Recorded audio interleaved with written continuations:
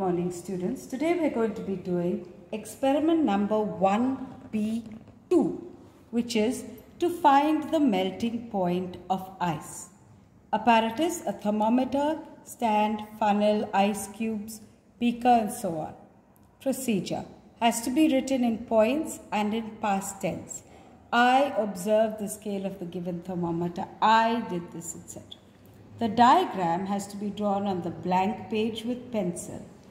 Observations 2 to be written on the blank page and 1 conclusion to be written on the ruled page.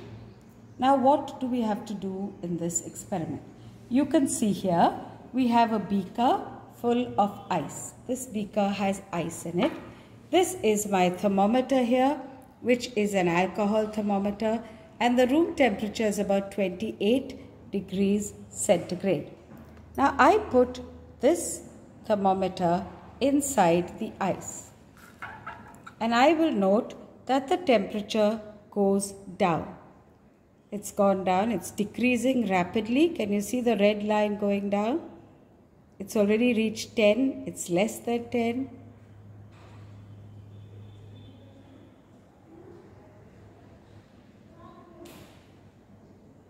It's reached about 5 degrees centigrade, and slowly it will decrease.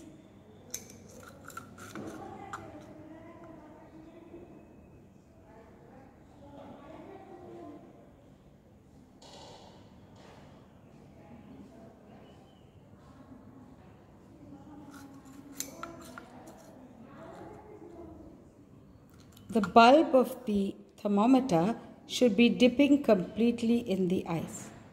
Now, sometimes we don't get it completely to 0 because there are impurities present in the ice. Over here it's coming to about 3 degrees centigrade. But in your journal you will not write 3 degrees centigrade. You will write the melting point of ice is 0 degree centigrade.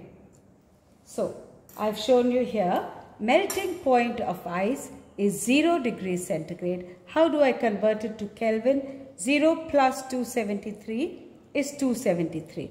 So 0 degrees centigrade is same as 273 Kelvin. So your observation will be the least count of the thermometer is 1 degree centigrade.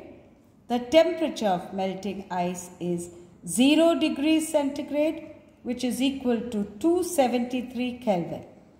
And your conclusion, the melting point of ice is 273 Kelvin. So please write this neatly in your journal, children.